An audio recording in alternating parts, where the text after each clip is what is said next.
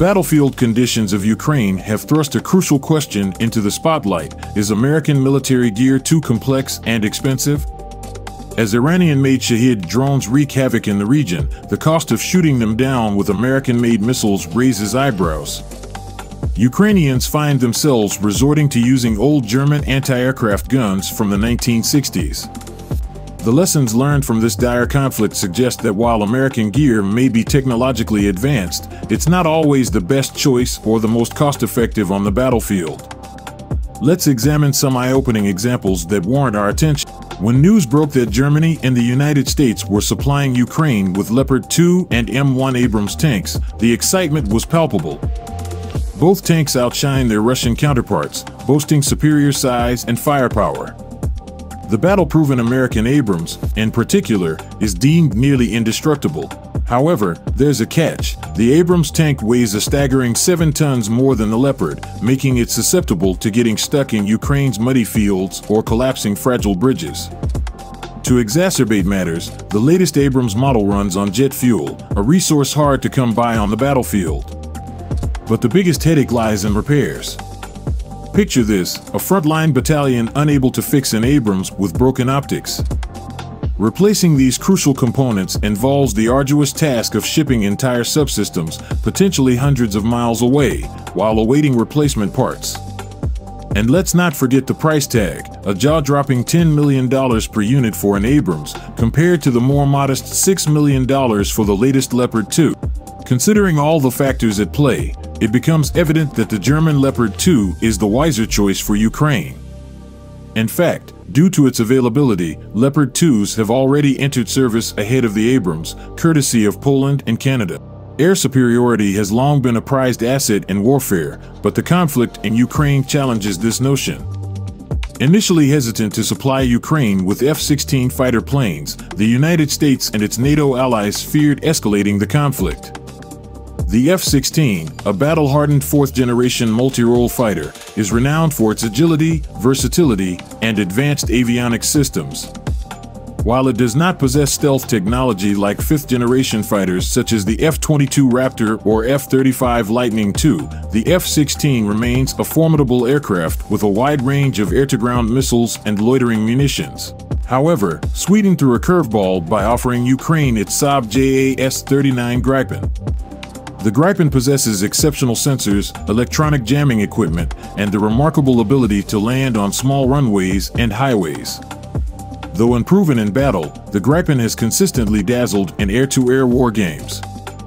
This sparked a fierce lobbying battle, with Ukrainian pilots privately expressing skepticism over the F-16's superiority.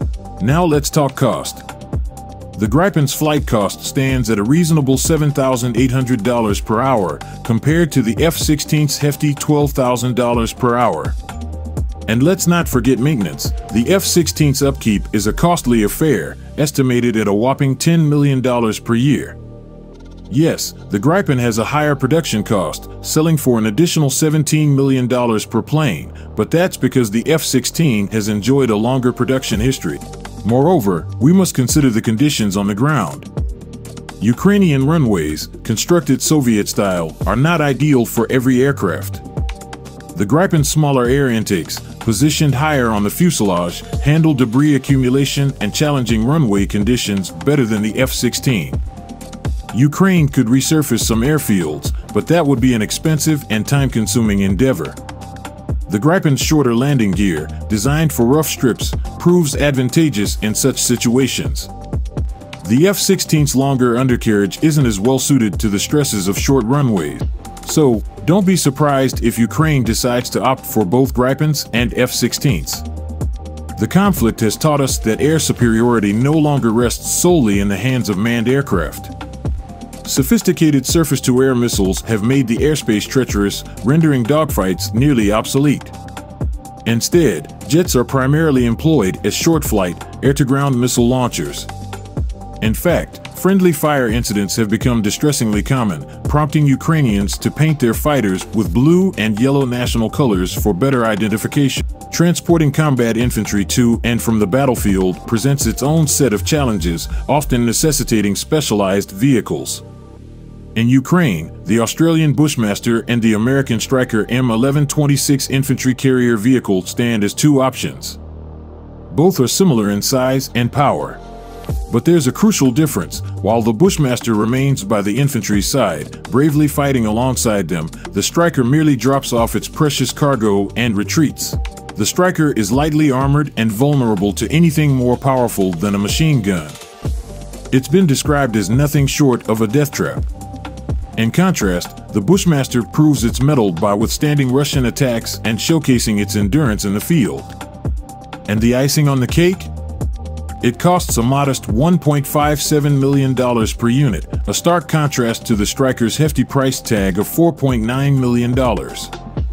For cash-strapped Ukraine, seeking effectiveness and affordability, the choice is clear. It's important to note that the mentioned systems are not directly comparable, as they offer different capabilities based on terrain and combat conditions. The estimated unit prices also fail to account for bulk buying discounts or ongoing maintenance costs. Additionally, American equipment often incorporates super technology, which may contribute to its price tag, reflecting extensive research and development expenses. Nevertheless, the conflict in Ukraine serves as a stark warning to U.S. arms suppliers. It underscores the urgency to streamline production, simplify maintenance, and reduce system complexity. Let's not forget the concern surrounding potential price gouging by some arms suppliers. Ultimately, while a particular platform may be deemed the best, it holds little significance if it's impractical or unaffordable on the battlefield. Non-Western buyers, with more limited budgets, seek simpler and cost-effective alternatives that still offer effectiveness. Washington policymakers must take heed, acknowledging these crucial factors while striking a balance between the interests of arms suppliers and the needs of their constituents.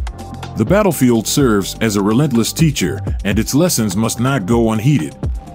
It's time for a serious reassessment of the complexity and cost of American military gear to ensure that our forces are equipped with the most effective tools to succeed in the face of adversity. Defense Analysis Weekly is committed to bringing you thought-provoking analysis and insights on the latest developments in defense and international security. We are passionate about providing you with engaging content that goes beyond the headlines, offering a deeper understanding of the complex issues shaping our world. To stay updated and never miss an episode, make sure to hit that subscribe button and turn on the notification bell.